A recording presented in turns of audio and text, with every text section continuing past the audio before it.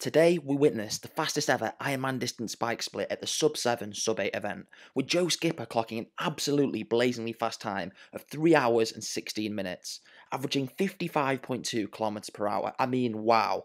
But the science and structure behind this, from my point of view, is what's so amazing.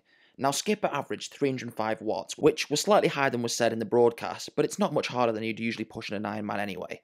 It was his team, however, behind him that facilitated and allowed this insane feat to happen. Skipper was surrounded by the best time trialists in Great Britain who possess absolute world-class pedigree. Within this, we had Alex Dowsett, pro cyclist and TT specialist who races for Israel Premier Tech, Dan Bigham, tech enthusiast and rider for Ribble Weld, and many more. But the numbers these guys were pushing up at the front is just spectacular, and I'll get into this shortly. And this was the real reason, from my point of view, why Joe Skipper was able to travel so fast, with him providing the ultimate slipstream for him to sit in.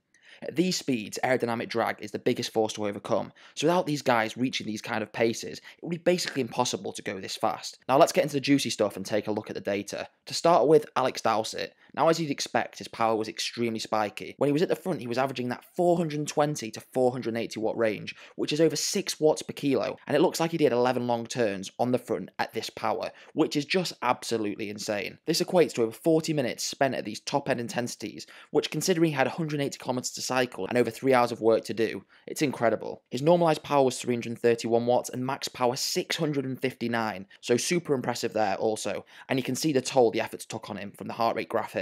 What is really cool to see though is that within this effort he spent 31 minutes under 221 watts, which just epitomizes the benefit of being sat at the back of a bike train and meant he was able to recover between these super short sharp bursts he was taking at the front.